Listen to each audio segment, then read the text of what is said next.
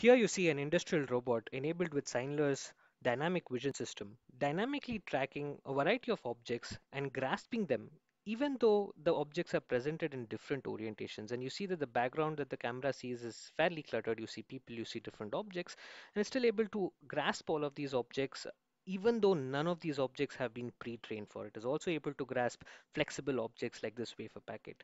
And this ability to grasp untrained objects is enabled by how we perceive depth in a hierarchical manner and a proprietary imaging algorithm called event imaging that allows us to extract events or changes in the scene, even if these changes don't occur in the color spectrum.